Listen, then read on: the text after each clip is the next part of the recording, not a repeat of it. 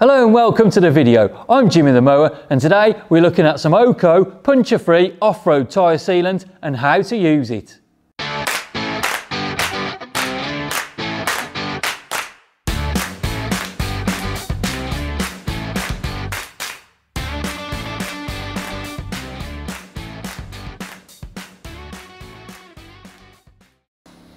So, what do we use this tyre sealant for? Well, these are the caster tyres. These are off our zero-turn mower. They go on the front and they're quite small, as you can see, and they're quite thin rubber.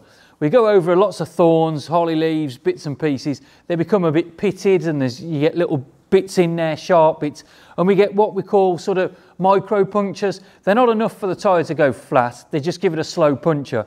Now, if you've seen the videos before, you've seen me use a valve stem removal tool, which is one of these, and we take the valve out of there. That's always a good place to start when you've got a slow puncture. Just make sure it's not the valve. They're easy, inexpensive to repair. That's one of them there. They're tiny little things. Just there, it's dead easy and just a quick way to start. If that doesn't work, you can put it in a bucket of water, look round and see if you've got any punctures in there. So what we'll do that first straight away. I'll put the cap back on so you can see. We have got a bit of pressure in this tyre still, not a lot, but if there's any leaks in there, we should be able to see it in a bucket of water. I'll fill this up and then we'll come back and see if we've got any bubbles anywhere. So we've got the bucket set up full of water, as you can see. I've got a wheel in there. This isn't the first one we've done today. We've done a few of them. The reason why I'm filming the video now though is we've got a new tub of stuff here. And with a new tub of stuff, there's a couple of things that you have to do to make it work properly. So I thought I'd show you with that. We used up the old sealant and I'll show you with this one. So we've got the wheel in here anyway, just like you would if you've got a bike wheel. If you've got a bigger wheel, you either need a bigger tub or you just need some soapy water in a spray gun and you can spray that on and move it round slowly and see if there's any little perforations in there. Even if there aren't perforations in these mower tyres, we still put a bit of this stuff in there because if we do get some throughout the season, then obviously it'll just seal them up as we're running along and then everything's always fine. The last thing you want is to be in a field somewhere and one of these come off the rim because it's so difficult, A, to get the mower back to where it needs to be on the trailer or the truck without sort of gouging tracks out in the field, and B, it's just a complete pain and your mowing day's like sort of ruined. So I'll move it round then and I'll just see if I can see some bubbles. I can hear it squeaking. I don't know if it picks that up on the microphone or not, but we'll move round anyway. I can hear them now and see them in there. You probably won't be able to see them on camera, but I can see a few bubbles and stuff in there. So I'll take a photo of that. You'll be able to see. Well, there's at least two proper holes. So I'll take that wheel out of there. That's done. I'll put my bowl of water out of the way. It doesn't help. There's a slight split in the bottom of that bowl and it leaks everywhere, but it doesn't really matter. For what we're doing, it doesn't really matter at all. Right, back to the dust cap then. We'll take the dust cap off, put that over there so it's nice and safe. We release the pressure in the tyre. See, we've got a couple of holes in there, but they can't be that bad because the pressure's coming out. Then once we've done that, we get the valve removal tool and we take that out. Now, if you don't have a valve removal tool, in the top of these bottles, we can lift this up, pull straight up. Oh, it's always a bit tricky to get out. We pull that out and there we have. I'll give it clean off so you can see it properly. There you go. Looks a bit better. You've got a valve removal tool in there. I don't recommend using these. They're not the greatest ones. They're made of plastic. They are, you know, there's a bit of strength to them, but they're not the greatest. I always have one of these spare or one of the little four-way ones if you prefer, so you can clean the threads out. So we'll use this one just for the purposes of the video. I'll put that on there and undo it. It's a lot easier with the one that I'll use. But that's out, so the valve stem's out. Now, we never put the same valve stem back in. I don't see the point. If you're changing something, they're a couple of pence. They really aren't anything at all.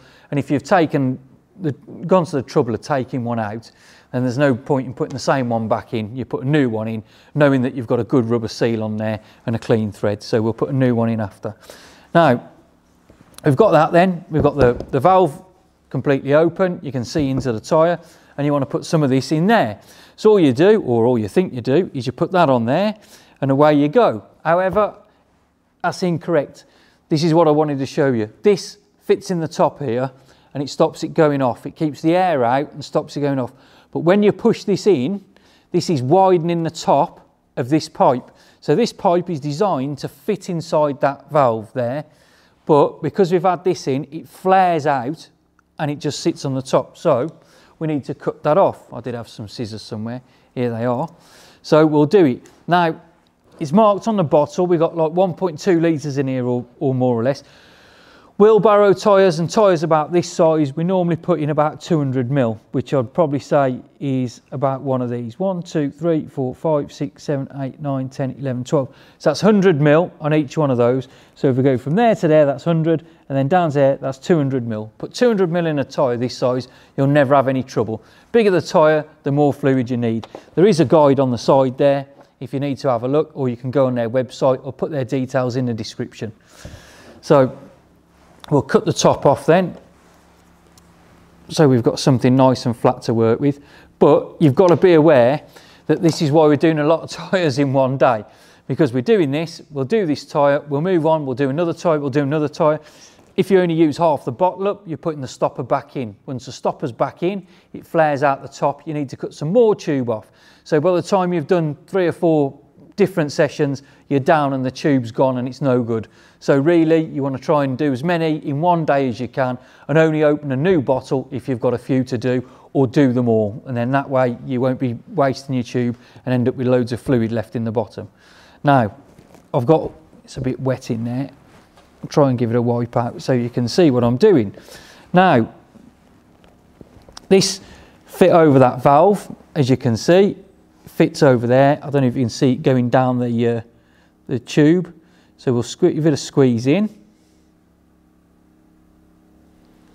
And then as soon as you let go, it comes back up. We'll just have a look at that. Now, that's not even 100 mil, so we'll put some more in.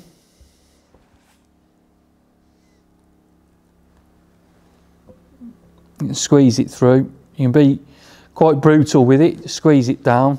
It doesn't really matter if you go over. You don't want to put in, what you don't want to do is not put in enough. Putting in a bit too much, it doesn't really matter with this. It goes on. So we're about halfway to where we need to be now. We'll just put the rest in. It's a slow process. You can't just tip the bottle up. You've got a great big tractor tyre or something, you just sit there and let the whole bottle drain into it, wouldn't you? This one, 200 mils more than enough. Right, so we've gone from the top mark there, which is 1200, down to there, down to there. So we've got 200 mil in that tyre.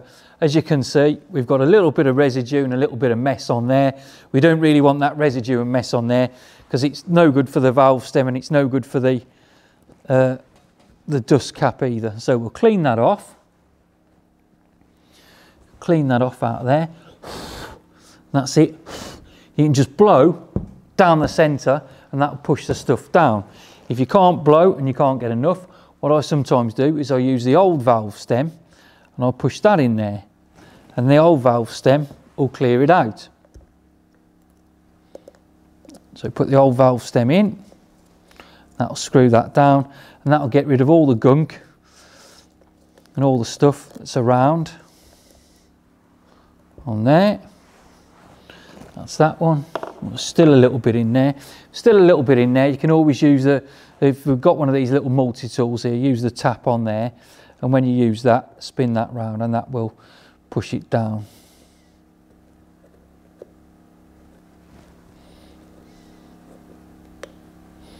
Just bring that out and I'll just see how clean that is.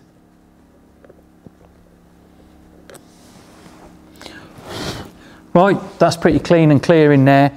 Happy with that. I don't know if you, well, you can see that on camera, but that's clean and clear. It's gone all the way through. The slime's in the tyre.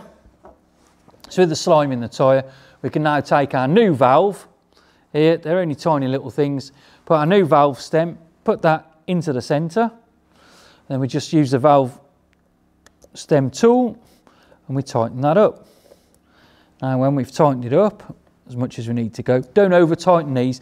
There's a good little seal on there. I use these ones, we changed over recently and started using these ones with the red seals on. Basically we can see that if there's any dirt or anything in there or anything's cracked, we can see dark lines in there. Normally with the old ones where they're black anyway, you couldn't really see if there was any dirt in there, so because it was just all the same colour. But with them being red, you can see the little black lines, which is always good. So that's back in there. Then all we have to do now is just get the little mini air compressor and we can blow it up. So we'll just turn the unit on and we'll set it to about, we normally have these at about 15 psi. So set it at 15 psi and we put that on and then we just fire it up. So there we go then, we've pumped it up to 15 psi as you can see on the little digital scale. Now we'll take that off, put that over there out the way, then we can put the dust cap back on. And then that's that tyre filled with sealant. Now, if I wasn't doing a video, I'd put this back on the mower with the other 3 tyres that we've done, and we'd go and run it around. We'd just go and drive it up and down a little bit and see how we went on. But I'm not going to do that today. I'm going to try and roll it around on the bench a bit and get that slime moving round inside the tyre. Now as it moves round inside the tyre, it's forced to the outside, so whichever side's at the bottom, it's always forced down to there, and the air escaping pushes it into those little microscopic holes. And as it's pushed into those holes, it starts to seal, and it forms a seal around the inside of the tyre, and that little plug gets pushed up through. If you've got a larger puncture, you can sometimes see a little bit of slime coming out the top, but with these ones today, they're just tiny little perforations. You won't see anything at all. I'm just going to roll it around a little bit, and then we'll pop it in a tub of water again, and we'll see if we've got any leaks, or see if we can stop it. I'm not sure how well it will work with doing this, because as I say, if we put it on the mower, we can drive round and it's moving a lot faster than I can move it on this bench, and there's a lot more pressure sat down on it as well, which really forces it out of the gaps. So we'll just have a quick go and see how that is. Right, I'll pull the bucket back over and I'll pop that in. Now again, I know you can't see, but I'll try and get a few stills, and I'll be honest with you when I'm turning it round. If I do see any bubbles, I'll tell you. I'm not expecting to though, really, if it's worked well. We've used this stuff for a long time. It is pretty good.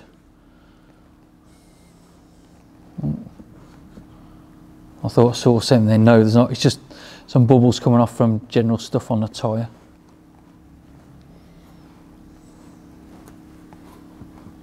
So yeah, I think that's about it. Yeah, I think I've gone all the way around. I'll just make sure again. Just turn it round slowly, and just turn it round slowly. There's no rush, is there? You just go round and see if there's any bubbles coming out from anywhere. You don't always get them bang on the tread either. Sometimes they're in the side wall or around. You know, if you've got a leaking rim, that's a different thing. This won't really work for a leaking rim. You have to have it resealed professionally, or you can put in a tube in there, whichever you prefer. Well, right, we have got a few little bubbles about here on the tyre. Right, I've got a few there. So if I push that bit to the bottom, and I'll roll it and put some pressure on it there, and then that should force some sealant through. See if that does any good.